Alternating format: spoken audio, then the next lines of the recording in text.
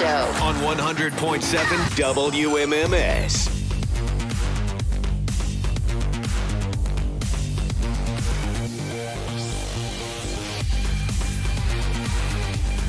I got another $1,000 for you in about 7 minutes. 4:30 is going to be the next chance for you to grab yourself $1,000 and go fund yourself. So listen closely for that. The Bill Squire Friday Get Down, as the name implies, is on the way in a bit. That is how we know the weekend is officially underway around these parts. Daylight saving time ends this weekend, too. So everybody gets an extra hour there. I always love the think pieces that range from, hey, we really need to change daylight saving time, we don't need it anymore, to it's terrible for your health. Like that what one daylight savings yeah is? People write things, it's really not good for, and it screws up animals' circadian rhythms and all this kind of stuff, which, I'm sure some of that's true. It doesn't exactly track on people's list of priorities. I'm getting all kinds of texts from people that don't know they're texting me, and they think they're texting WTAM. Oh. We got an email earlier today that Bloom Daddy, who's the guy that does afternoons at TAM, he's the guy that replaced Trevisano after Mike Trevisano died. We got an email this morning that he was going to have Trump on. So these people think they're texting TAM and they're texting me, and they're all pissed because apparently he did a real softball interview with Trump. I didn't think there were any TAM listeners holding anybody's feet to the flame over softball interviews with Trump. But again, I would tell you you're texting the wrong station, but you're not listening to me. You're listening to them. And you're not going to go through every single text. You're just texting me. So, anyway. How long was he on? No clue. Alan, I used to work at Victoria's Secret. And you won't believe the number of guys that would come in to get their girlfriend or wife lingerie, and I would ask for a bra size, and I would absolutely get the cupped hands in the air saying about this big. This many pounds. Oh, yeah, we were only half joking when we said that, yeah. It's one of the easiest things you can do, and it's amazing how many dudes don't take the time to know their girl's bra size or just underwear size. It's so easy. You go into the drawer, see what she's got, you go off and you buy whatever. With a camera phone, snap a picture of it. If so you're confused, easy. Yes. This is what she already wears. Give me more of this. That's right. Exact same style, exact same, maybe a different color. Just considerably less material. Yeah. Is what I'm looking for. It's really a gift from me. Like when it's sheer. So it's like there's not even a bra there, right? Yeah. So you can see the nipple smashed down by the material. The smashed down nipple. That's it. I think that was the name of a Corn Swill song back in the 50s. By the way, devotion to accuracy, and thank you so much for the people who took me to task. I was playing a little Judas Priest earlier because they're getting into the Rock and Roll Hall of Fame yesterday, and I chose a song called Hell Patrol, which is from a great album called Painkiller, and I said that it was Rob Halford's return to Judas Priest. In fact, it was not. It was his last album with them before he split for a while. Oh, you idiot. I know. That's, of course, when Tim Ripper Owens, the pride of Akron, Ohio, took over for Rob Halford. There was that period there where they did 2 or 3 albums with Ripper Owens, and he's actually been very publicly miffed that he's not getting inducted with them into the Rock and Roll Hall of Fame. He feels like he was treated like a footnote in the history of Judas Priest, and that's got to be somewhat true. There's a guy named Blaze Bayley. When Bruce Dickinson first left Iron Maiden to go off and do different things, a guy named Blaze Bayley replaced him. And they really didn't miss a step. I mean, obviously, Bruce Dickinson's the OG, as is Rob Halford, but neither of those bands really missed a step. I mean, the movie Rockstar with Mark Wahlberg was essentially about Ripper Owens, about how he was in a Judas Priest cover band, and they heard him. Somebody sent him a tape, and they go, hey, do you want to be in Judas Priest? And so what was the name of the band in the movie? Steel Dragon, I think. Steel Dragon. I love that movie. Jennifer Aniston's the girlfriend, and they go through trials and tribulations. Dominic West is the main guy in the band. Yeah, great movie. largely movie. loosely based. Well, okay, yeah, it was a fun movie. It's not like Nobody's it's getting all right. It's Oscar good. It's good. noms, Yeah, but yeah. yeah, it was okay. But Iron Maiden, I don't think has ever been within throwing distance of induction into the Rock and Roll Hall of Fame, much to the eternal shame of the Rock and Roll Hall of Fame, quite frankly. I can't believe that they had to drag Priest in. You had kicking and screaming, you got to get these guys to show these kinds of bands some love. There are a dozen bands of that ilk that should be in there already. And so Judas Priest getting in kind of under the wire. They're giving them like a musical excellence award or something. They're not among the main inductees, but they're getting in. Who cares? That's the important part. So what I've been reading, when they first announced Priest was getting in, and Ripper Owens said, well, I should be getting inducted with these guys. I get where they're coming from, but I don't disagree with him either because he was there. But I think I think it's at the discretion of the band, quite frankly, because a lot of times these bands will be like, look, here's a guy who was with us for a couple of albums 15 years ago, and we want him to get in with us.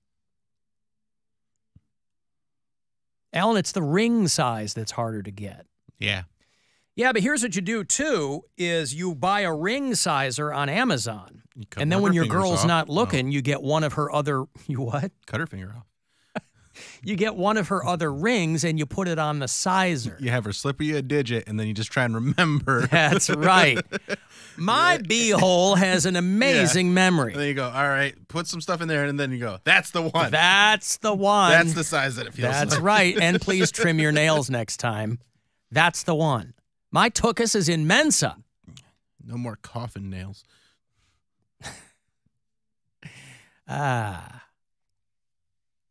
Alan, how could daylight saving affect animals? They have no clocks. That is true. Yeah, they're not wearing wrist watches. Yeah, well, if you've ever seen an animal, there was that... It affects my dog because my dog is used to the time. So my dog... Well, they're circadian rhythms, yes. So my dog knows when I get home. She knows when we wake up. Like, she knows when we go to bed. If we're not going to bed... Oh, good. At the usual time, she will go and sit on the bed or like sit in the hallway and just be like, yo, it's time to go to this room. Or if we go to bed too early, she's like, it's not in here time yet. We're supposed to be on the couch for a little bit more. Yeah, don't tell me what to do, dog. I'll tell you what to do. You get out. I don't go by your schedule. You go by mine. When we first moved in together, Brian was surprised that my cat will... like you're saying, she knows it's bedtime toward the end of the night. So like it's 11 o'clock at night, and I'm like, all right, come on, Dutch, time to go to bed. And she'll jump off the couch, follow me right in, like just walk with me. And he's like, does she know what you're saying? I was like, I assume ever since she was a kitten, this is what we've done. But have you practiced saying anything in that tone as you walk out of the room and see if she follows you? No, it's usually at the end of the night. Come on, Dutch, time to get executed. Okay, come on, Dutch, time to go to bed. She'd come with you. And she follows me right in every time. The same can't be said for Brian. No. He prefers to fall asleep to something on Shudder, which is psychotic. He's on a Unsolved Mysteries kick right now. Gwen's watching those too, and it makes no sense to me. I had another. There's no ending. I had another. Why don't they dehydrate grapes moment with her? Yeah, she was talking about Unsolved Mysteries, old school Robert Stack, and I go. Well, the trouble with that is that there's no conclusion. Yeah. I go, why don't they ever have? She goes, 'cause they're unsolved, dummy. It's the name of the show. We did that. And I go, oh, right. Because I'm such a fan of Forensic Files. That's like my comfort food is Forensic Files. Because they figure it out. In 30 minutes, it's a nice, concise murder, investigation, Law and Order. Trial, They put them in and they're whatever. They find them. Unsolved Mysteries I never got into. And I think it's primarily because of the unsolved part. I like solved mysteries. We were on the couch the other night. I want to have a show night. called Solved Mysteries. On the couch the other night, he fell asleep, and I was not paying attention. I'm doing a Sudoku or whatever, and he wakes up, TV's off, and he goes, what happened? What happened to Seth? Or whatever the guy's name is. I was like, what do you think, Brian? The mystery is unsolved. It's exactly the same every time. Nobody knows what happened to Seth. He's been gone for 30 years. That's right. Also, devotion to accuracy. I'm not having my best day today. I did mention Bruce Dickinson as the OG Iron Maiden singer. Of course, Paul Di'Anno was the very first singer for Iron Maiden, the Killers album. And, Bruce Dickinson was the one who really catapulted them into the stratosphere. But that's right, Paul Di'Anno. Paul Bufano. From Paul Di'Anno. The Colgate Comedy Hour. Paul Di'Anno. I've got to give you some money here. It's $1,000. It's a chance to go fund yourself. So listen closely and good luck. The Buzzard wants you to go fund yourself and score $1,000. Enter the nationwide keyword GRAND at WMMS.com. That's GRAND. Enter it now at WMMS.com. And good luck from Buzzard Radio. Now, I do want to give a shout out to a guy named Emil out there in Sagamore Hills. He just recently live right by there. He just recently won $1,000 from us by being the correct texter there to go fund yourself. But that's not my favorite winner recently.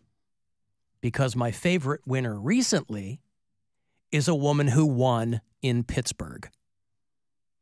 Remember our friend Casper? He used to be at Kiss FM right next door. Yeah. Our buddy Casper, who's a very talented, very nice guy, one of the nicest guys you'll meet in this business. When he left Cleveland, he went to US 99 in Chicago. He went there and was successful there for many years, and then things changed, and now he's on the air in Pittsburgh at my old cluster. He's still doing country radio. He's at a station called Big 104.7.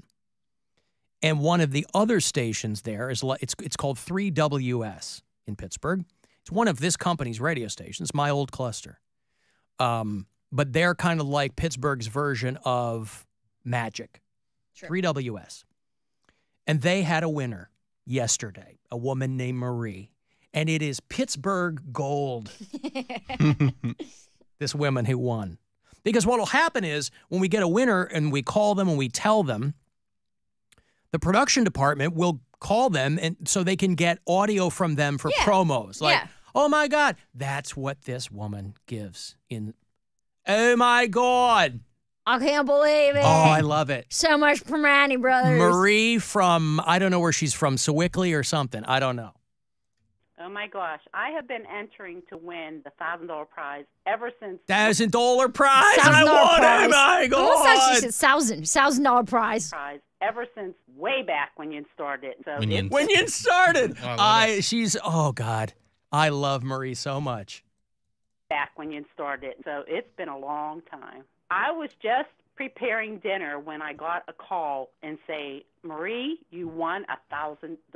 When I first saw the call come up, I was leery because of all the spam and stuff you get. But you know what? I did, and I won.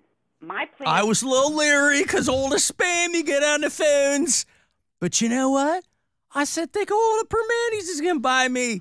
Capcom. I'm going to get myself season tickets to Acrisure Stadium. Or whatever they call it now. My plans for the $1,000 is I have two 2-year-old grandchildren, and I have a 4-month-old grandchild. So they are going to have one awesome Christmas. Hi, I'm Marie, and I just won $1,000. From listening to iHeartRadio. Oh, I love you, Marie. Got text to win. Oh, and congratulations to Emil, who is our listener, who won $1,000 there with. So just more proof that people win every single time they go fund yourself. Congratulations, Marie. The Cleveland Comedy Festival is going on right now, and there's some comics in town from Toronto, and we were hanging out before my show yesterday, High and Dry, just talking about the way that, the little things and the way we say shot. They're like, you guys say shot, not shot. Shot. Yeah. And I don't know if anybody from Toronto should be criticizing the way anyone says anything. They're not criticizing, but they're just pointing it out. Did you say, get out? Yeah. What do you mean? And then, they're like, well, we don't really say a boot. We say about. They say about. It's a boot. About, yeah. It's like a boot. It's not as pronounced as a boot, but it's pretty close. It's pretty close, yeah. But it was funny. And listen to Wayne Gretzky talk, and it's, holy cow. Because it's, like, it's noticeable, but it's not. It's very subtle. And it's one of those things where we were talking for a little bit, and then I was like, oh, you guys are the Canadian comics. And they're like, yeah. I'm like, I could tell. But very funny. Great crowd last night. Are you okay? I had a little hiccup there.